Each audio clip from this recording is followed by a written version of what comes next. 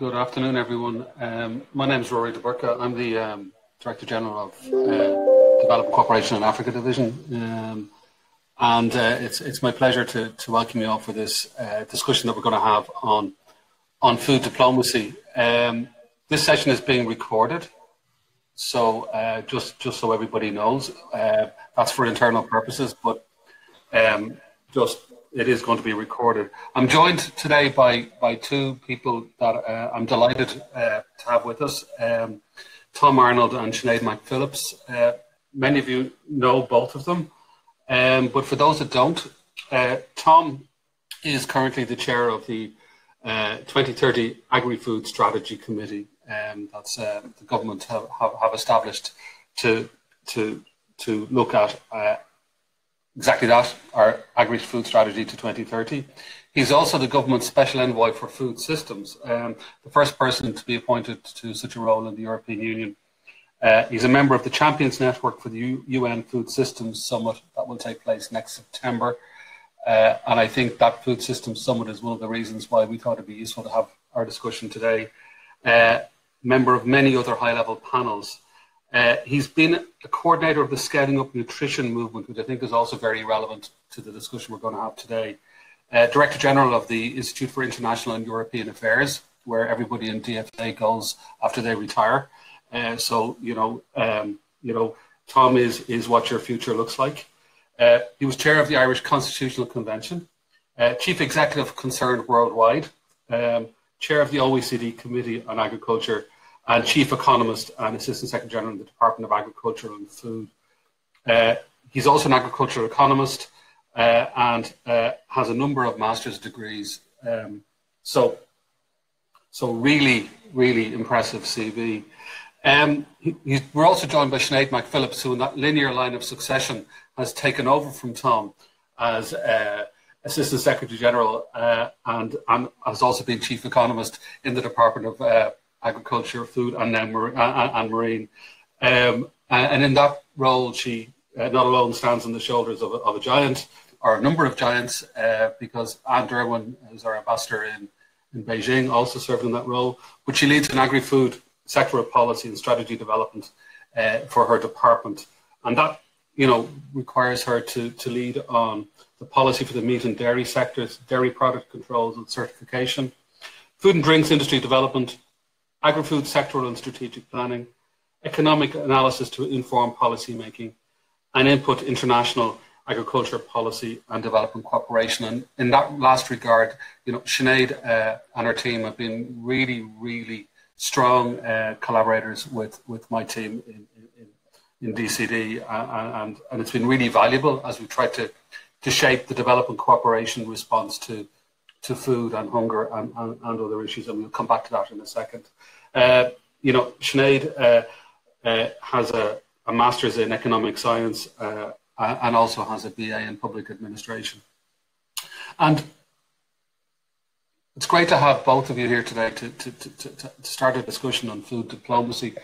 And, food diplomacy is not a term that we've tended to use. And I thought it'd be useful, maybe before I invited both of you to speak, I might just give just a few thoughts on what it might mean, and I think we'll tease it out further over the course of the session. We'd like this to be as interactive as discussions over any electronic platform can be. That's why we have Slido for you all to use. It's slido.com #food systems. We've sent around the details in advance. And just to get people thinking about food systems, we've set up a very quick and dirty Slido poll. So while I'm thinking and talking through a bit about food diplomacy, maybe you could all think about, what aspect of food diplomacy is it important for Ireland to prioritise? And we've given you 5 options because 3 is traditional and 4 is kind of boring. So 5 just to really, really get the minds going. So the first option, is food diplomacy A, promoting Ireland as a food island? Is it B, about further developing markets for Irish agri-food exports? Is it C, sharing our agri-food system expertise and experiences with other countries? Is it D, supports to Irish agri-food business? Or E, maintaining our strong voice and supporting action towards zero hunger? So can I ask you all as we're talking to maybe engage a little bit with those questions, and we'll see where we think the balance falls amongst all of those options. There's no trick option, there's no wrong option, so please engage. And can I ask you also, maybe as you're registering, to use your name, because we will be trying to invite you to ask questions later on, and I will prioritize people who identify themselves, because I think, out of fairness to us all, it's better that we know who's asking the question, and we know who's on the call. And we have 200 people registered, so there's a lot of people. So it'd be really nice to get some of those voices. So what is food diplomacy? You know, food has always been part of diplomacy. You know, many of you have probably heard the phrase "dining for Ireland." You know, gathering people around a table, pulling us in for a chat. You know, using all of the senses to sort of bend people to our will. You know, Talleyrand, before he went off to an international conference, said to the Emperor of France, "I need saucepans, not questions," which was an interesting, you know, sort of insight into 18th century diplomacy. And Oscar Wilde, a man without whom no conversation is ever really complete, said to make a good salad is to be like a good diplomatist. You know, the problem is the same. You know, it's to know how much oil to how much vinegar you need to get to where you want, and there's a bit of that. I think you know, food is in many ways a lubricant of diplomacy, and I think for Irish diplomacy, it's also, you know, it's very much part of how we express ourselves and our values, how we think of ourselves as a nation, and how we project ourselves externally. You know, we do put weight on the experience of famine as an island. You know, in many ways that forms us, it shapes our demographics. To this day, we're still the only country in Western Europe whose population is less than it was in 1800. It's shaped many of our social attitudes.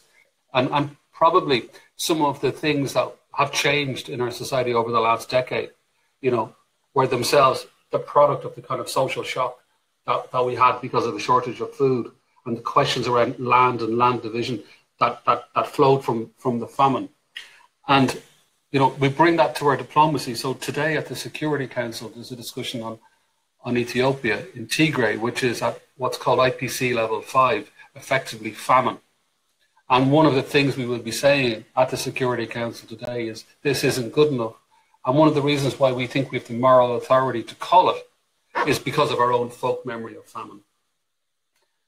That's also one of the reasons why about 15 years ago we started the Hunger Task Force, which was a way of putting hunger on the international agenda, you know, to address the continuing shortages of food in the world.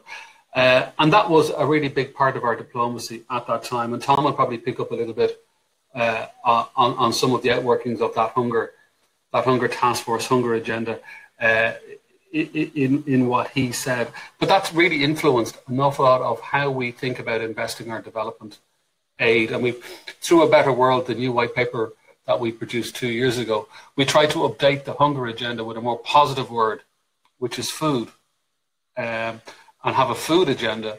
And one of the reasons why the government asked Tom to be our envoy on food is because we want to talk about food and link it back to domestic change on food. And this is probably where I think what Sineád will tell us is interesting, the kind of thinking that's going on around our own food systems in Ireland and how we link, you know, our response to climate change to our response to agricultural food production is giving rise to some really interesting but also difficult questions for us that we need to bring into our diplomacy and how we talk about our island, how we sell our island, how we sell our produce, but also to listen and learn from others and bring it back.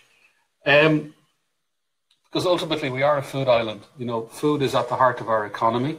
We export 11 times more food than we can eat ourselves, which is a great achievement. And that comes with a responsibility to our farming sector, to how we use our land. but it also gives us a great opportunity to be really effective and efficient farmers. And I don't think it's any accident that it was concern for the farming sector that was at the heart of our decision to join the EU. You know, the access to the CAP, access to EU markets was a really big part of that decision in 1973. And I think, you know, it's fair to say that the Department of Agriculture, Food and Marine has always been one of the more outward-looking departments that we have. There's, you know, currently 12 agricultural attaches, staff members of the Department of Agriculture, Food and Marine in Irish embassies around the world, from Latin America to Asia, obviously Europe, the US, you know, and who knows, maybe at some time to come in Africa as well. And I think that's a really interesting statement of just how intertwined questions around agriculture, around food, are with our broader diplomacy. And we had a really strong reminder of that at the weekend when, you know, when the G7 met, the discussion was of sausage wars and trade barriers. And, you know, an awful lot of our diplomacy over the last number of years, while we've talked about it maybe in a Brexit frame or a Brexit lens, has been about market access for our agricultural products. It's been about the kind of, you know, the phytosanitary and other protections that we need to have as an island to make our food, or to continue to make sure our food is safe. And I think as we look forward to a decade where our climate is going to be stressed, where we are going to be asked to do more on climate diplomacy, food will have to be at the heart of that. We'll have to understand how others are engaging with stresses and strains in their food systems, see how we can maybe share our knowledge. Also look for markets. You know, we're coming out of a difficult period now. Brexit is changing the kind of markets for our agricultural products. So again, we are going to have food at the centre of our recovery, but not in a foolish way. We can't chase every opportunity. We have to be strategic. You know, we have to listen to Board B, we have to listen to our colleagues in the Department of Agriculture and make sure we're chasing after the right targets at the right time. And I think it'd be interesting to hear what Sineád has to say around that. And I think there are real opportunities for us to have food and food questions in our multilateral diplomacy. And we've two really big appointments with ourselves coming up this year. First is the Food Systems Summit that I mentioned earlier on, which takes place in New York. We don't know yet whether it'll be virtual or in person in September. And the road to that, and Tom might pick up some of the discussion on that in terms of his envoy role. But that's when the world talks about integrating food into our broader thinking. So food and health, food and welfare, you know, making sure that we produce food in sustainable ways. It's a really important conference. And I think some of the thinking that's been going on in the Department of Agriculture about a food systems approach in Ireland is really interesting, and will be really interesting after that Food Systems Summit, acknowledging that it's asking hard questions of the sector, not all of which have been resolved yet as well. And I think sometimes it's in asking and answering those hard questions that the biggest learning is, and maybe there's something there that in time we can share. Then there's a Nutrition for Growth Summit in December as well, kind of hot on the heels of the COP discussions. And ultimately, in any discussion on food, nutrition has to be at the heart of it. Good nutrition, you know, is what gives kids the prospect of good education, of growing up to be healthy, productive adults. Really, really important. And we're having both of these discussions at a time when more people are hungry than have been hungry for the last 20 years, where we have the prospects of a famine for the first time in 20 years, and when there are real strains to global food production systems, partly because of the pandemic, and we can't negate that, partly because of climate change, and partly because of poor distribution of knowledge. And I'll finish with this and say that Tom has been really helpful to both Sineád and I in leading a process to enable us to work with Irish business, with Irish academics, you know, with the Irish NGO sector, to bring together a combined offer of Ireland to share with potential people of interest in Africa. And we hope to take that forward later on this year. It's been a really important piece of work to make sure that the Irish food offer is at the heart of our diplomacy in Africa as well. So there's a huge agenda, and I think our challenge is probably to try and pull it together. Probably up to now, we've thought about food and food diplomacy in maybe a siloed way, different streams. And I think the challenge over the next few years is to try and be as integrated as we can be, while respecting also all the different mandates that are at play. So with that, Tom, I might bring you in and I'd ask you all to think about answering the survey, and also to think about some questions for Tom and Sineád. So, Tom, over to you. Ruairí, thank you very much indeed. It's a real pleasure to be here with both of you today. I'm going to start maybe by following up on your quotations, because I was also looking up about this topic of food diplomacy and what it meant, and I came across one rather interesting one. It talked about, well, if diplomacy is about winning hearts and minds, this quotation said, well, the basic premise of food diplomacy is that, quote, the easiest way to win hearts and minds is through the stomach. I thought that was a very good starting point. Anyway, thank you for the introduction. It's a real honor to have been appointed as Special Envoy on Food Systems. I didn't realize it, but that I'd been probably serving an apprenticeship for this for the last 50 years without realizing it. Because what my work has involved over the years, three major themes around food and agriculture, around Europe, and around Africa. And here at this point, in this role as Special Envoy, these three themes are actually all going to be interconnected. And I do think that it's a very good moment for Ireland to embark on a more conscious approach towards food diplomacy, which for me, just in simple terms, means that food is put close to the heart of Irish foreign and economic policy. It's always there in terms of economic policy, in terms of political, the foreign policy, less so, but I think now moving in that direction. And it's appropriate for two reasons. Firstly, it's because that's the way the world is going at the moment. And secondly, we have, over the course of the last year and a half, been working on a national agri-food strategy that you mentioned, the 2030 agri-food strategy, which, in my view, is going to connect very powerfully to the evolving international strategy. So when we look at the international situation, I think the last decade in particular has seen a dawning, a realization that food in its different forms is of central importance to policy.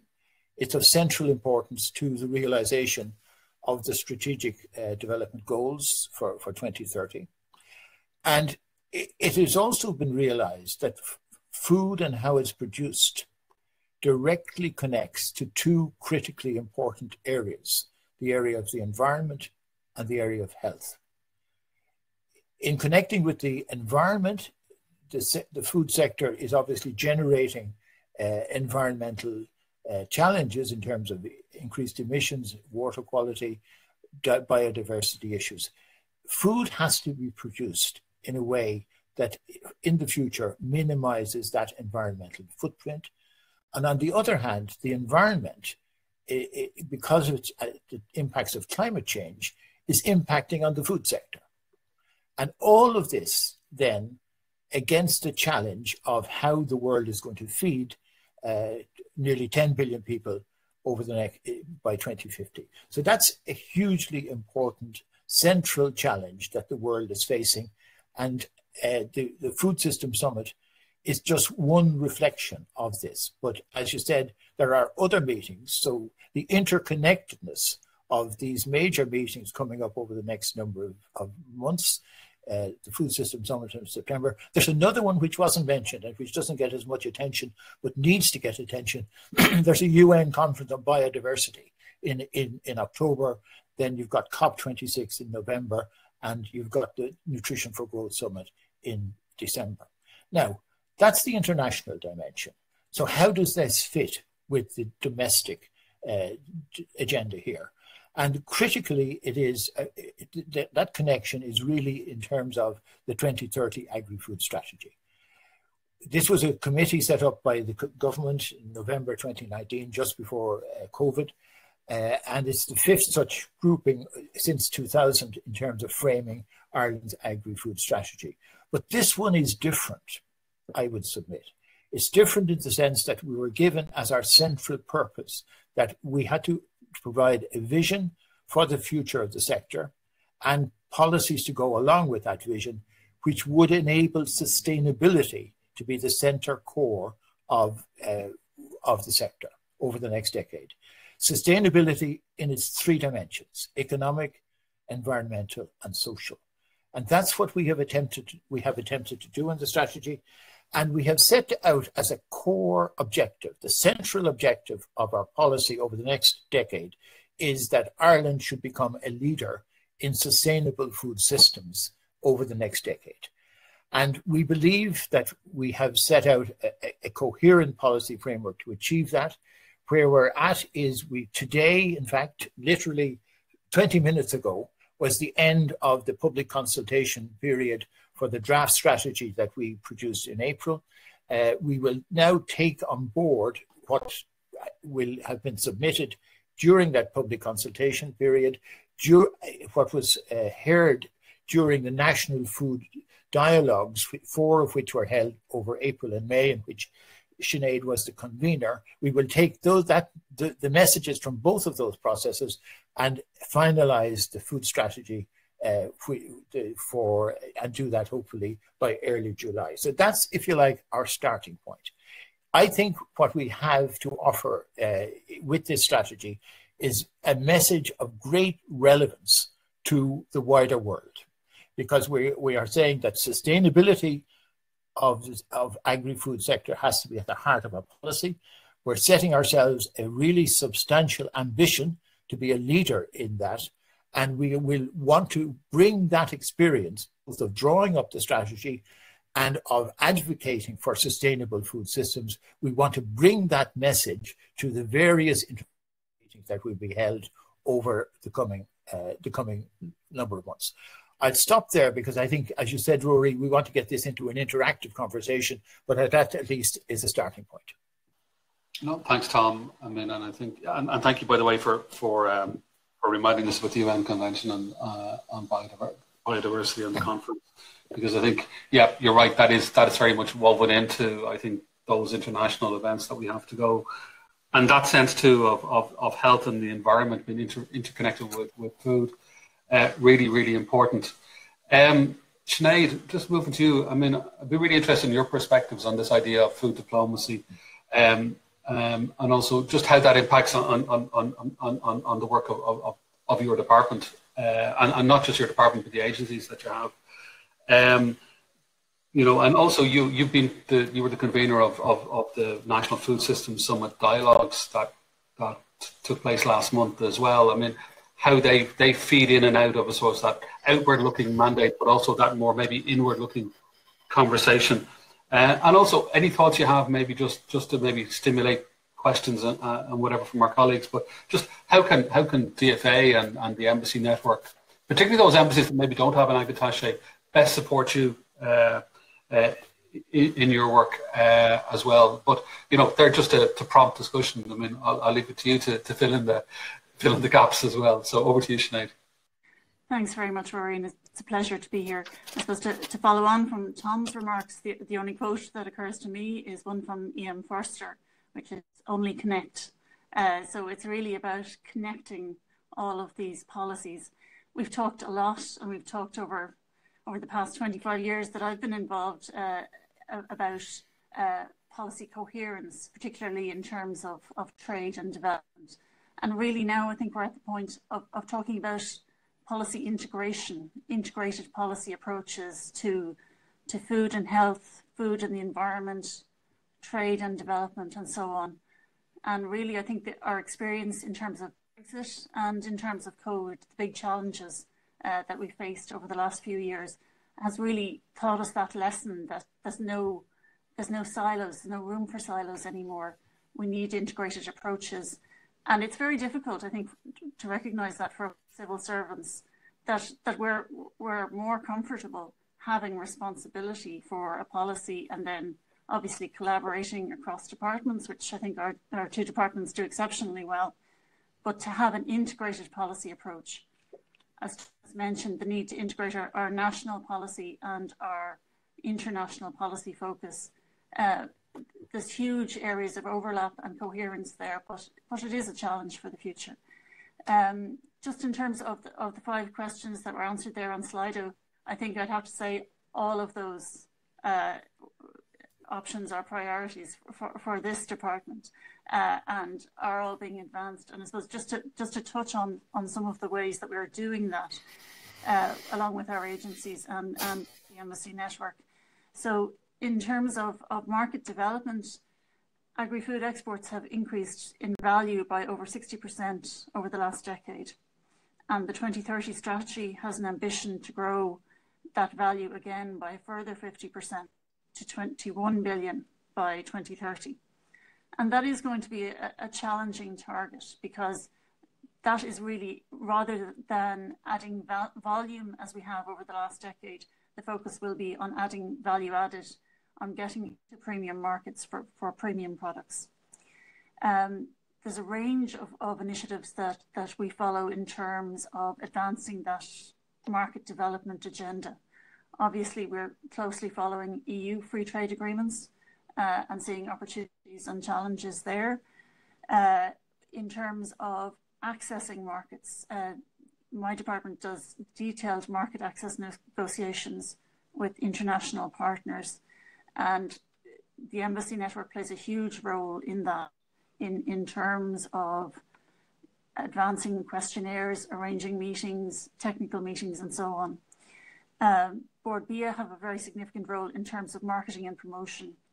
And really what we've done over the last few years is to integrate all of those threads, I think, to the best of our ability, to open as many routes to market as possible through market access agreements, market development, and then supporting the sector to avail of those opportunities. As Rory, as you said, I mean, we export food and drink to 180 countries around the world. So we need to prioritise. We can't prioritise everywhere. That just makes it meaningless. The embassy network, as I said, plays a vital role in all of this work. We have our agricultural attachés in key markets and have stepped that up in recent years, working with other embassy staff and with Board BIA. The market development work and the market access work involves ministerial trade missions, technical visits, inward visits to Ireland, audits and inspections. And obviously, COVID has had an enormous impact on that work. And it's made the role of the embassies in market more important than ever.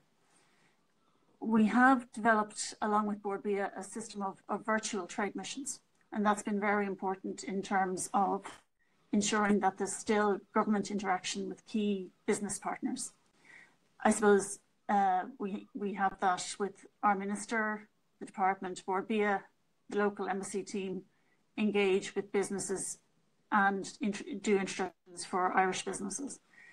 The downside, I suppose, of that virtual interaction is that it's very difficult to get that at government level. We've had some successful engagements, but competent authorities in some key markets are very reluctant to engage online, and that's understandable. And again, that makes the role of the Irish Embassy more important than ever. Another thread, obviously, of food diplomacy, I would see, is development cooperation. And we've always had that lead role in terms of engagement with 2 of the Rome-based agencies, the Food and Agriculture Organization and the World Food Programme. And again, we've tried to look at that in a more strategic way over the last few years to manage those relationships through strategic partnership agreements with those agencies. And that is done in close collaboration with the Department of Foreign Affairs and with the Rome Embassy. I suppose in terms of Africa in particular, we see opportunities for both trade and development cooperation and knowledge transfer. We have our shared Africa Agri-Food Development Programme, which helps Irish companies to partner with African partners. Rory, you've mentioned the Ireland Africa Rural Development Committee that we'll be setting up as a response to the National Task Team on Rural Africa. So there's a huge amount of work there. The third thread I would see is transferring agri-food expertise to partners internationally. And this is something there's been a huge interest in, because there is a recognition that Ireland is a very good ecosystem in terms of research, innovation, and systems and government involvement in the agri-food sector. So we have a consortium which is called Sustainable Food Systems Ireland, and that offers the expertise of Ireland's government agri-food organisations internationally on a fee basis to help partner countries to strengthen food security, sustainability, productivity, food safety. So this department, Búrca, Teagasc, Food Safety Authority, and Enterprise Ireland are part of that consortium. And I think that's working well. And I think it's accepted by partners as an offering that's not dictating to them as to what they should do.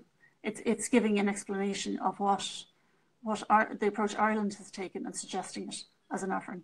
And I think that's something that we're bringing to the UN Food Systems Summit as well, in terms of the game changer that we have suggested, which is really about helping other countries to plan strategies to meet those big challenges, taking a food systems approach.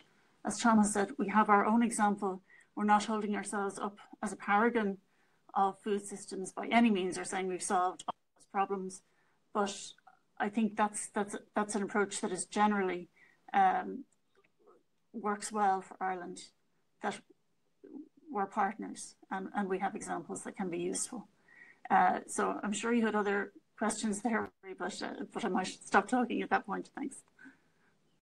No, thanks, Sineád. There's an awful lot in what you said. I mean, I think that question of integration that you started off with, I mean, in fact, we've been challenged to integrate better by the new civil service renewal strategy. I went off to pick up a copy but that does talk about that need for us, I think, to be a more integrated civil service to respond to the challenges of the decade ahead. And I've been reflecting that, you know, what we used to think about as problems to be dealt with at home or problems to be dealt with abroad are much more integrated and require solutions that are looking in both directions at once, I think. The world is a more integrated and complicated place, and I think that requires us as a civil service to work in a more integrated and complex way with each other in a spirit of really effective partnership. And I think the challenge then is to understand as best we can the relative strength that everybody brings, so that we're right-sizing the various engagements. And I think we have some really good examples in how we've worked together as departments, but we can still, I think, improve on that. And I think today's discussion is an opportunity for us to bring out that conversation. And, you know, the experiment in virtual trade missions, I think, is a really interesting one, because I think it's part of that virtual diplomacy in the broader sense that we've all been working with, maybe struggling with at times as well.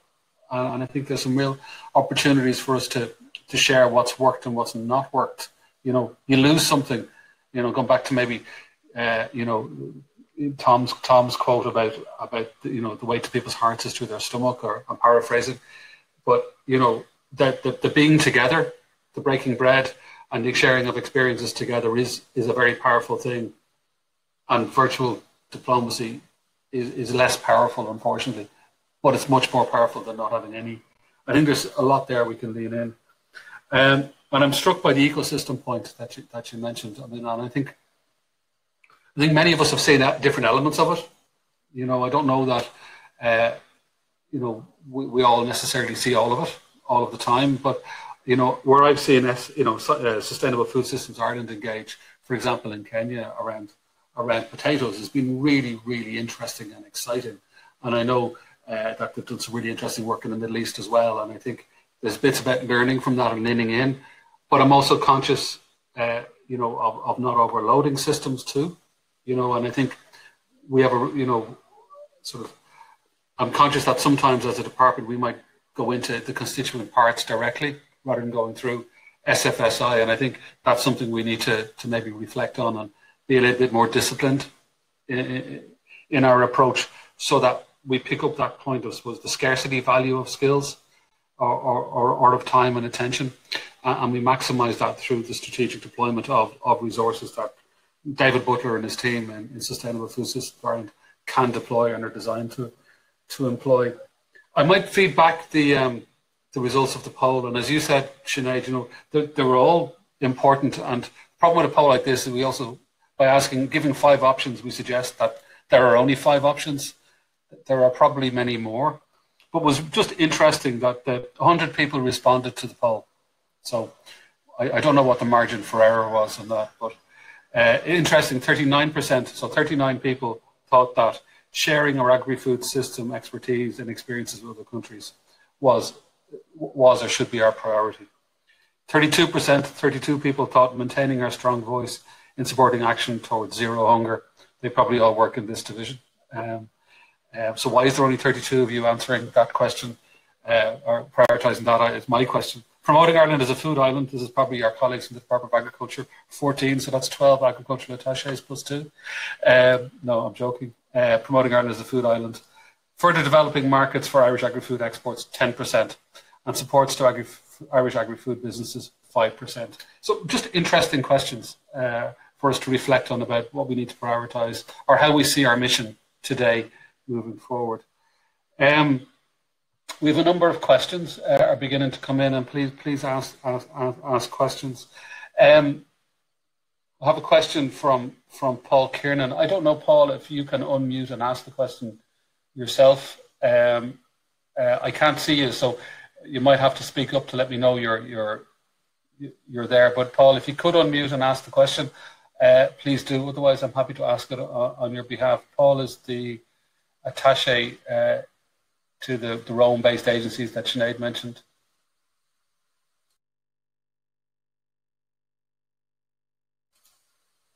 I'm going to assume, Paul, that you're not able to get access to the technology. So if you don't mind, I'm going to ask your question for you. And Paul is asking both Tom and Sineád. Sineád as convener of the National Food Systems Dialogues, and Tom as, your role as a Food Systems Summit champion. You're both very aware of Ireland's strong support for the UN Food Systems Summit. Paul references the 2 game-changing solutions, which I think also Sineád has touched on. The support facility to help countries take practical steps to transform their food systems, and one in resetting wasting. And he asks, what role can these 2 game-changing solutions play in food diplomacy? And Tom, particularly to you, how can you, as our special envoy in food systems, and then the broader embassy network, work together to drive these 2 solutions? So maybe first to you, Tom, and then maybe to Sineád. Do you want to pick up and respond to that question? You have to unmute yourself, Tom. Thanks, Rory. And thanks, Paul, for those questions. And just to say that Paul has played a hugely important role in his engagement with the Rome-based agencies in preparing for the Food Systems Summit. Essentially, what this term game changer is, it's an idea that could become a priority under the Food Systems Summit, which, if implemented, could make a real difference. That's to put it as simply as possible. And there's a lot of different countries and different interests are anxious and will be advocating for particular game changers to be taken as the priority for the Food Systems Summit. Ireland is supporting 2 of them. The first one is this idea that countries who are going to adopt a food systems approach in developing their agri-food strategies should get assistance. Now, Ireland is in a unique position here because we have developed our food systems, our strategy using we have developed our 2030 agri-food strategy using a food systems approach. That means, in essence, that we've fully acknowledged the interconnectedness between policies for food, for the environment, and for health. And to the best of my knowledge, we're the only country that has developed a strategy in recent times using that basis. So we are in a very strong position, I think, to offer advice, counsel, and practical assistance to countries who want to go down that road. And I would say, in particular, there's a particular interest in Africa in this regard, and we have already some good experience in working closely with Africa. And as Sineád says, it is not a matter of coming in and saying, this is the way to do it. No, it's a matter of coming in and saying, where are you starting from? What are your current circumstances? And what are the sensible ways that you should now begin to frame your future policy? And these are some of the Irish experiences which may be of some assistance to you. The second game changer is in the area of what's called wasting. Now, what is wasting? Wasting is essentially where children at a very young age have inadequate nutrition, and it affects those children, and it leaves them in danger of death, basically. This is a serious problem. Nearly 50 million children in the world suffer from wasting at the moment. And what we are saying in this game changer is that this is a problem at global level which needs a great deal more attention and priority.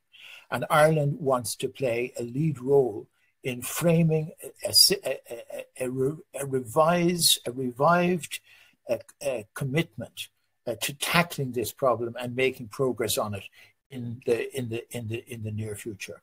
Now, it is important to say that this is very consistent with long-term Irish intervention in this area.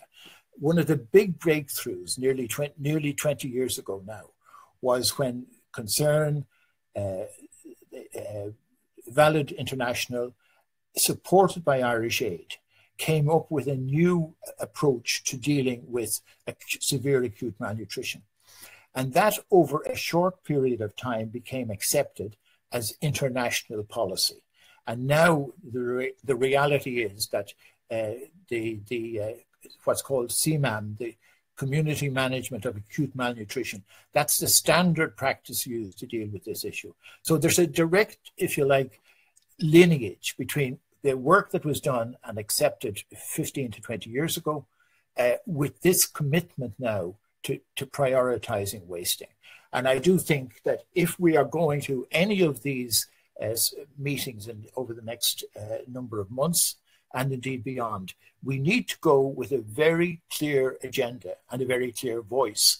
And particularly for the Food System Summit, these two ideas about how you develop your food systems at a country level and how you give more priority to wasting, they are the two of the big ideas that we are going to bring to the Food System Summit.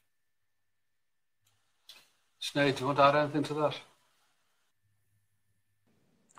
Yes, Rory, just to add, I think Tom's idea of focusing on specifics is really important.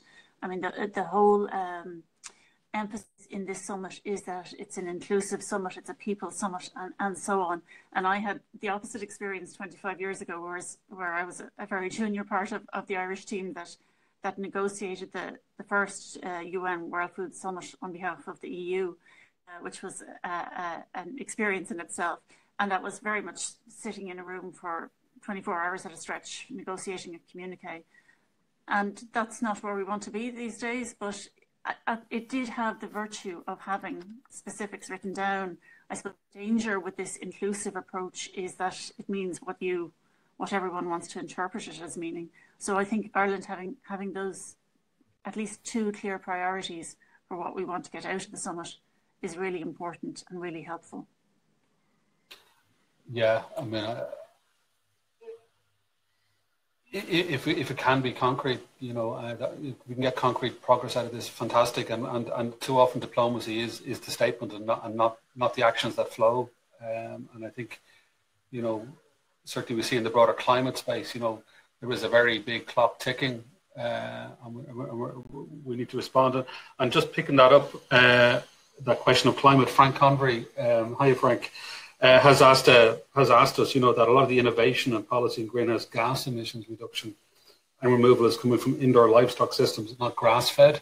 And that's clearly, an issue for our model. And I know probably one of those really difficult questions in the food systems discussion that you've been leading, Tom. I mean, don't know if you want to add a comment to that, and maybe if you could link it to maybe Sean Farrell's question about the kind of the greatest challenges to getting global, sustainable, fair, and resilient food systems, because it seems to me there's a link between sort of addressing greenhouse gases, in one jurisdiction or exporting and somewhere else dealing with, maybe having a less climate sensitive way of addressing agricultural questions, but nonetheless, so we offshore our carbon emissions, if that makes sense. I'd be just interested in your thoughts, particularly Tom, around the challenges, but also the way forward on those issues. Well, the first thing we have to do is get our own house in order. I have a very simple principle that you should practice what you preach. There's no point in us advocating for things at international level unless we can point to our own domestic policy and say we are at least working in a particular direction.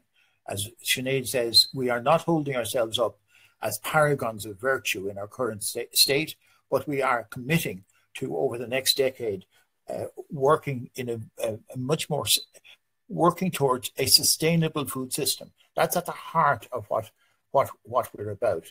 And part of that is dealing with the environmental challenges that we have within our own agri-food sector. Then at the international level, there are equally huge challenges that Frank is pointing to. But here, Ireland has the chance, and Frank is an expert in this, of perhaps beginning to have new thinking about emissions, have new technologies to deal with them. There's an idea in our strategy, for example, that we should be working closely with New Zealand, both livestock-based economies, both with common interests, to get the world to think about the future in a more, I would say, in a more sensible way. So we have challenges, undoubtedly, but I think we have the framework in our 2030 strategy to address those challenges. And I mean, part of this then connects to your point about ecosystems, Ruairí. I mean, Ireland actually, in terms of an ecosystem for developing sustainable food systems, is in a good place. And if we can establish our reputation, genuine reputation, based on our performance as a real leader in this sustainable food system space, this is going to lead to a new generation of exports for Ireland. We're not just going to be producing food, we're going to be producing the services and the ideas which enable sustainable food to be produced. So that is an area, and that, if you look at our own, how we have evolved as a country over the last 30 to 50 years, from essentially producing relatively straightforward animal products, commodity products, to the sophisticated food sector we have today, exporting to 180 countries across the world, to the next generation, which is going to bring in the issue of services to a much greater degree. That's the trajectory that we're on, and I think we are very well capable of delivering it. I might maybe sort of ask you to pick up on that point, Sineád, and maybe I'm bringing in two questions here that are on the slide. One from Neil Gannon about how can we best engage with the private sector to encourage their participation in and contribution to sustainable food systems approach. And I think Tom has begun to map out how that might happen. And Chris Melia has kind of also asked us, is food diplomacy possible to achieve a meaningful level, considering current industry practices and the weight of lobbying influence? So, I mean, I'd be interested, from your department's perspective, I suppose, how you see how the process of translating, the vision that Tom is articulating into practice and your dialogue with business. Thanks, Rory. That's a very easy question. I suppose just to go back to Frank's point on grass-fed, I suppose grass-fed livestock production is probably the most efficient in the world per unit of output. But obviously that's not sufficient in that we need to focus on total emissions from agriculture. And because agriculture accounts for a third of our total greenhouse gas emissions, because we don't have other major industries, then we need to focus on driving down that total emissions. And that's a serious challenge for the sector at home. And I suppose it's a challenge that we need to bring to our international conversations as well, and see how we can help both ourselves to improve and other countries to improve in terms of driving down global emissions.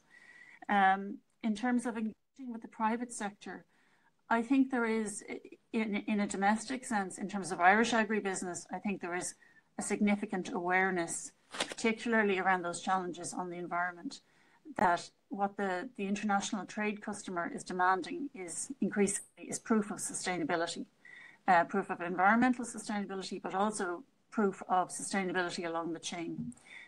What works really well in talking to international trade customers is to bring them to Ireland, demonstrate our systems, show them the farms and families that produce that food, and if they can't be satisfied that those systems are sustainable, and that Ireland's reputation, which is demonstrated through Origin Green, is really strongly based on fact, then we're not in a good place. So I think there is an ambition there from the private sector to grapple with those changes, because they see that that is a source of competitive advantage for the future.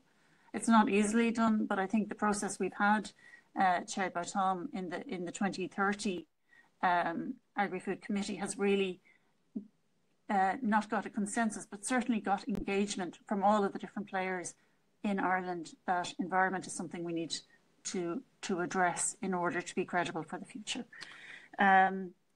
In terms of the question about current industry practices, again, I would go back to what I've just said, that really increasingly both Irish agri-food firms, who are in many cases multinationals, and multinational food firms are seeing the market return from sustainability in all its forms. Yeah, and I think it goes back to that issue around integration as well. The EU's new Green Deal is pushing up the cost of capital for less sustainable business models, and so bankers, the bond markets themselves are asking these questions of businesses in ways that were probably unthinkable about a decade ago. So the broader ecosystem, of capitalism is moving, which will have its own push factor on business as well. I kind of want to bring together maybe two questions. One from Leslie Nivrian, who's our ambassador in Sierra Leone. And she asks, or she observes that many of our partner countries in Africa, and indeed probably elsewhere, are too poorly prepared or lack capacity to engage with the Food Systems Summit. And she asks, are there ways in which we might be able to support them? And Tom, specifically, do you see a role for yourself in that? And I think maybe a question, and I might ask this of myself after maybe Tom has responded, but how we might maybe pick up, but Sineád, it'd be interesting in your observations as well, how the National Agri-Food Strategy, when it's adopted, might be integrated into the kind of strategies that we have for engagement with partner countries in least developed countries, and maybe that might pick up some of the work, for the the committee that we're about to establish. But maybe Tom first, how do we maybe support LDCs going to the summit? And then maybe Sineád and myself then afterwards about how do we integrate the evolving strategy into our work as an aid programme. Sorry, Tom, your mic needs. In answering Ruairí, I want to come back to the word, Sineád's word earlier on, of integration. I had the pleasure of chairing for the European Commission a task force on rural Africa, which reported in 2019. One of the central messages from that report is that, the fact that Africa over the next 30 years is going to be the fastest growing part of the world in terms of population growth. population is going to double effectively in Africa over the next 30 years. They have a huge developmental challenges facing them. But at the heart, if African countries are to embark on economic development, they actually have to start with their agri-food sectors. So a central recommendation of our report in the Task Force Rural Africa was that the priority that needs to be given to the development, the sustainable development of their agri-food sectors. And we recommended that in terms of European African collaboration into the future, that should be a central message of a central part of that collaboration. Now, one of the things in the first half of next year is a major summit between Africa and Europe, at which they will approve a comprehensive framework for their future relationship. And we are suggesting in our report, and I would suggest that it needs to be a central message for Irish foreign policy, that the African agri-food development for Africa in partnership with Europe has to be a central part of it. Now, that comes directly into Leslie's comment. Leslie is absolutely right that most African countries, from a capacity point of view, and indeed from currently a political point of view, are not sufficiently focused on their development strategy, and particularly the role that the agri-food sector should be playing. So I think that needs to change. I think it can change via the Irish Development Cooperation Programme. And insofar as I can play a role as Special Envoy, and I did live for 3 years in Africa and have worked around Africa for much of the last 40 years, I would be very delighted to play a role. And I look forward, we have a call scheduled on Thursday between Irish Aid, myself and Leslie in Sierra Leone, to see how we can respond to a request from the Vice President of Sierra Leone for some assistance in framing their own agri-food development strategy. So that's something I look forward very much to talking to you, Leslie, on Thursday afternoon. Just to add to that, Rory, I suppose we have some small examples of cooperation already in this space. So myself and several colleagues on the call today would have participated in an FAO conference in Kigali in 2019, where we looked at the Irish experience of strategy development with a number of civil servants from partner countries in Africa to see what lessons were applicable. And it was very striking to me, the issues that resonated best were the issues where we were identifying problems in our own systems. And they could identify with those problems and say, how is it possible that only 10% of farmers in Ireland are women?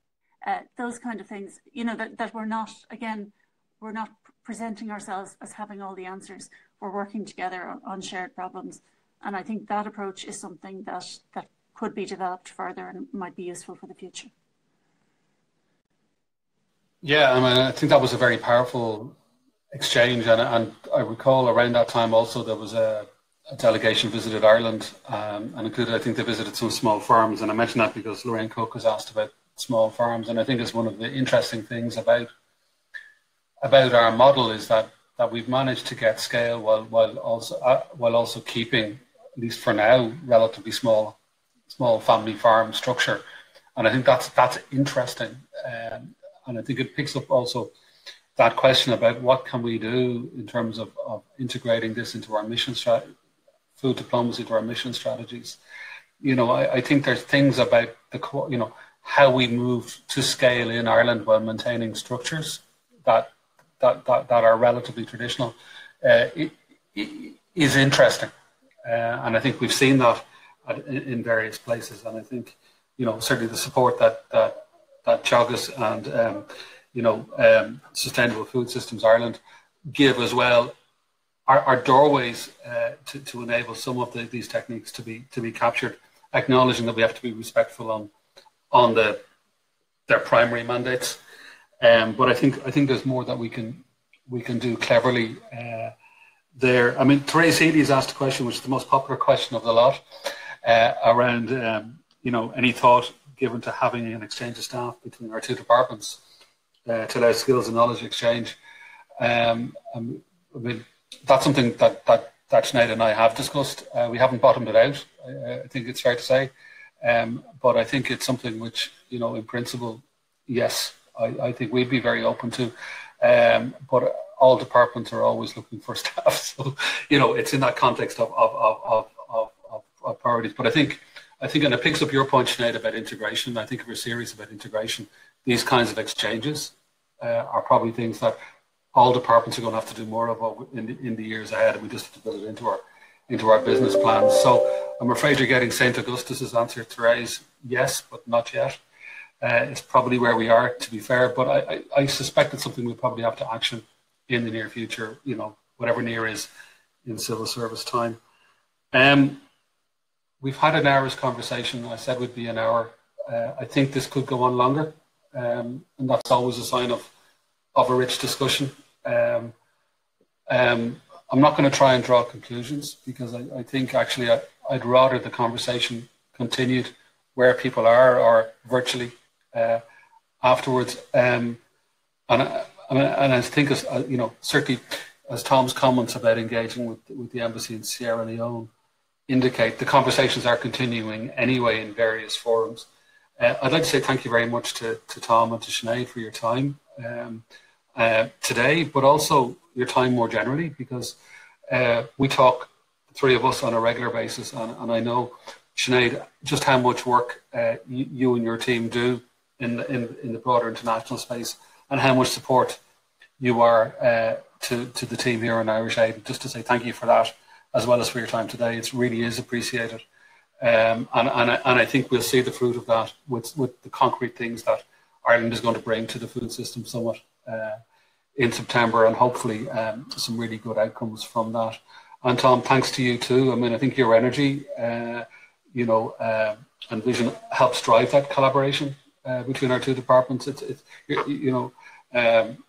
some senses, you're like the bee that pollinates both of us. And bees are very important to food systems, as we know. And I think also you're also good about acting as our conscience, bringing the memory of promises passed back to the table, and say, live up to the things that your predecessors said they would do, and holding us to it. And I think that's really important. And I think the energy that you bring in terms of getting those concrete deliverables to the Food System Summit in September, and also to the Nutrition for Growth Summit and beyond in December, I think will be really important as well. So thank you very much, and I look forward to seeing you both in real life very soon. And thanks to everybody else for joining us today, and for your participation and your questions. I hope you enjoyed Sineád and Tom's insights as much as I did. Thank you very much. See you all soon.